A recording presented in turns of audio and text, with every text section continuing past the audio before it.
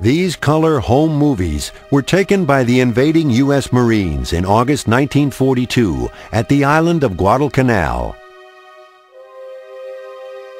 Here, the Japanese were building an airfield that would enable them to cut the critically important U.S.-Australian lifeline in the South Pacific.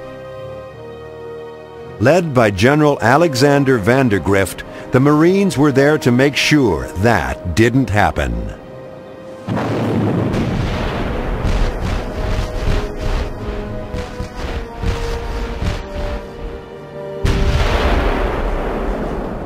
Coming ashore was easy as the Japanese fled to the interior of the island. By August 8th, the Americans had control of the airstrip. But taking the entire island would be much tougher for the Marines. They would have to overcome both the tenacious Japanese defenders and the sweltering jungle temperatures. At Guadalcanal, each side would pour in troops and materials to try to tip the balance in their favor.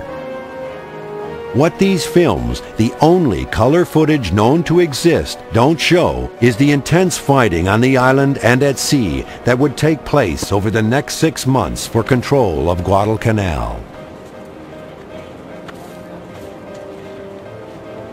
The Japanese finally withdrew from the island in January 1943.